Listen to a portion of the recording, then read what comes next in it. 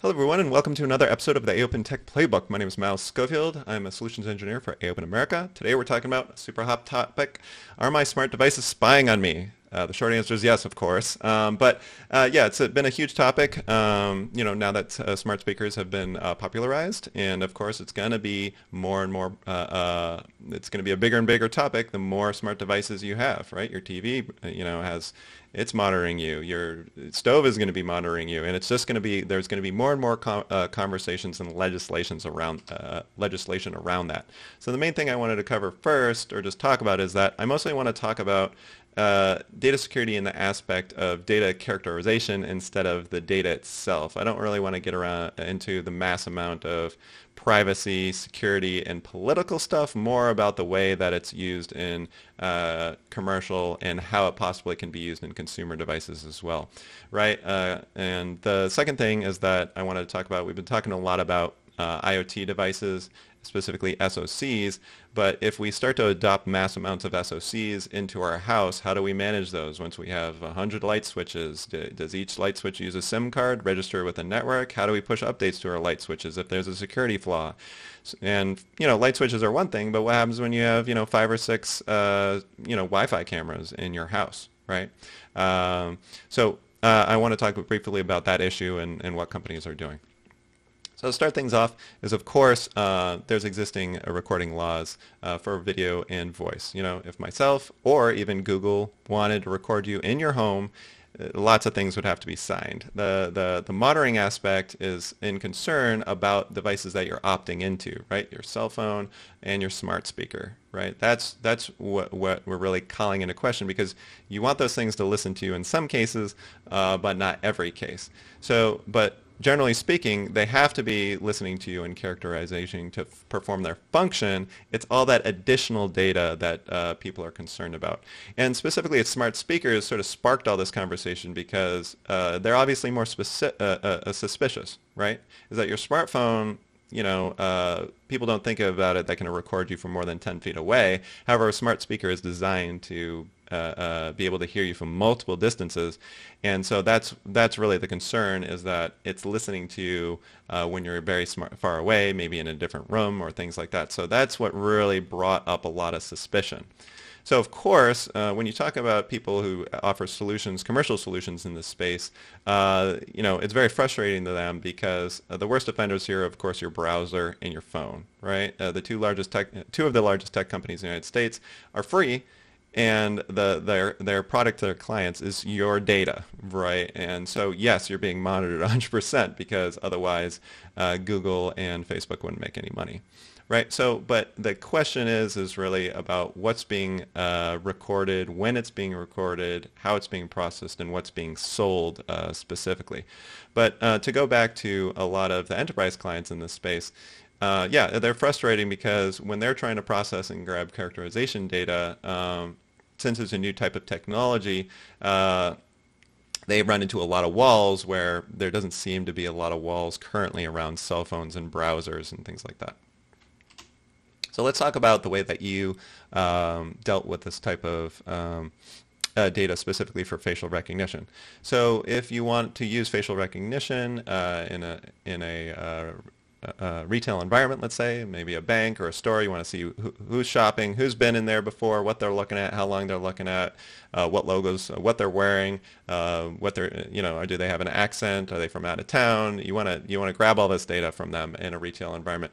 You can grab characterization data, but you cannot upload it, the actual video or audio data, to the cloud, right? And so it's really about this characterization data is what I wanted to talk about today. So it's not the video itself, it's characterizing the information in the video. So the way that characterization data is formed is through a new technique, relatively new technique, called a neural network.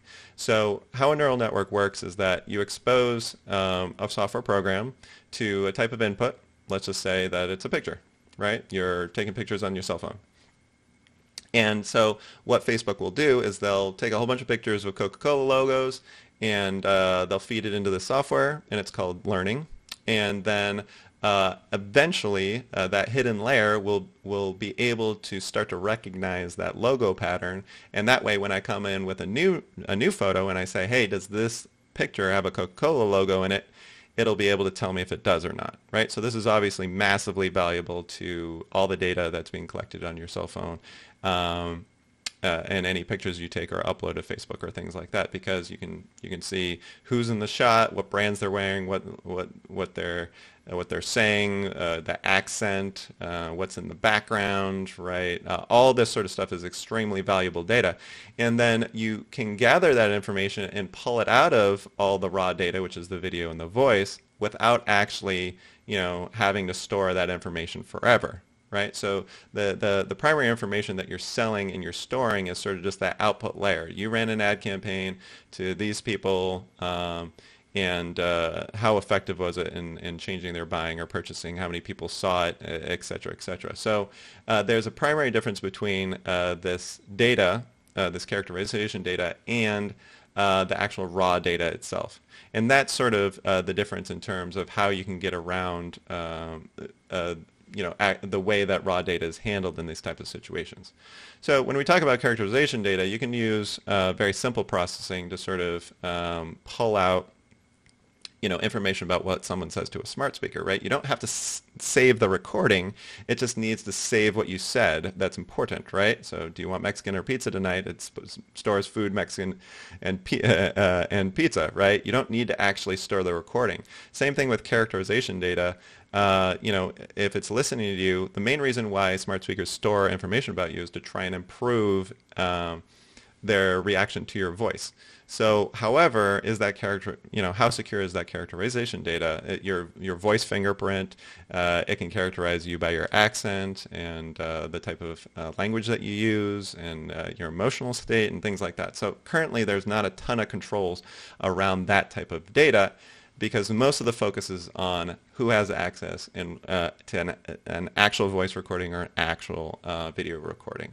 So these type of inference models that get that characterization out can be they run on computers, and they take a lot of processing power to run in a lot of cases, which is why companies like Intel are pushing heavier edge devices, right? Is because a lot of people in the space, in the commercial space, they have programs that require, an i5 to run, right? So if you want to take in a few video feeds, figure out who's in them, what they're saying, what they're wearing, stuff like that, you need 1080p, maybe a few 1080p cameras, and maybe an i5, and things like that. So that's why a lot of these companies in this sort of space and retail and enterprise are pushing for it, because they want to have these higher end processors at the edge, and that solves the whole problem of the privacy aspect that I brought up when talking about EU, is that if you do all these processing at the edge and only uploading the characterization data,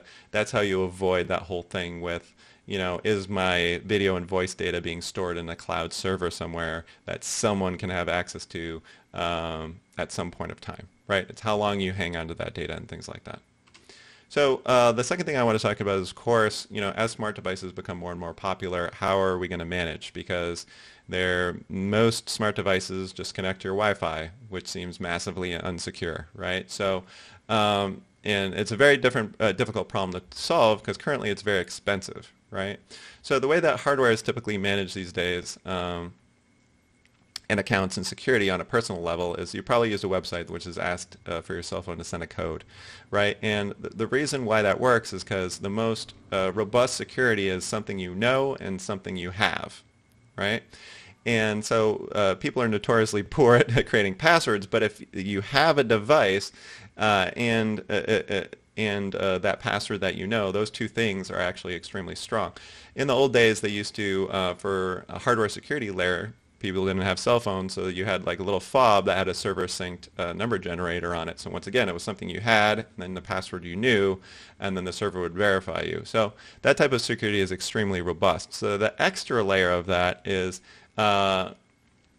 what happens, with your cell phone if I try and represent that I have your cell phone hardware, and I want to try and intercept that code, right? And the technology behind that is really around these two things that people have been talking about, which is TPM 2.0 and UEFI. So what those systems actually do is that if I try and pretend that I'm your hardware, In the past, it's been possible. Basically, you could start any virtual machine, set any hardware profile you want, and so there was no way for a server to actually know if the hardware configuration was coming from an individual machine, right? But now, with this new type of technology, with the secure boot, and the TPM chips, you can actually verify the hardware at a level. So if someone steals your cell phone, or for instance your laptop now, and they try and log into the laptop, it will not allow them to log in or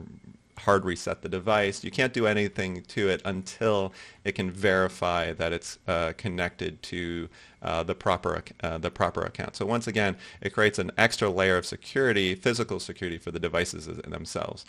And that's really where we're at in the enterprise world currently, is that when these systems in the enterprise world, they all have to run on pretty much normal devices, right? Full systems, right? Windows, Linux, Android, and because those systems, those full systems, have very robust management, right? So when you have hundreds of devices, thousands of devices, thousands of users, you have to have these software programs that allow you to manage and protect and update all those systems. And the issue when trying to bring that to more of like a smart speaker, smart light switch, is that you're going to have to run on the SoC. So just a scenario, let's say you put in 20 smart light switches in your house, and they require software updates, or maybe how do you manage that? They're not running Windows, so there's going to have to be systems and management and gateway management systems that sort of are more secure and are more intelligent with managing mass amounts of device, which is currently expensive even for enterprise. So that's the big problem that companies need to solve, is that currently people maybe have a few smart speakers, smart TV, smart car, smartphone, smart dog collar, smart tag, right? But that's going to keep growing and growing and growing. But if someone, you have to change your Wi-Fi password, do you need to reconfig? If you never used one of these devices, by the way, how your registration works is that you go up to the light switch, you connect to it usually locally via Bluetooth, and then you set which Wi-Fi password it needs to join, and then you're good to go, right? However, in enterprise scenarios, they've always been a completely isolated and hardwired, but that's sort of the technology that's changing, is that now these sort of smart device networks are all becoming Wi-Fi based and non-isolated, and that's why there's so many security concerns right now.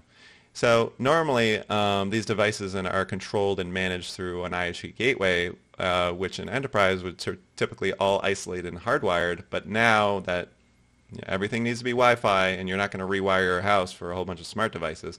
And so the issue here is, once again, security and management, right? So you have the Google Cloud Gateway, which saves all your accounts and your devices to the cloud, and all your data goes to the cloud. So once again, you have a lot of the issues with cloud security and who has access to your data there.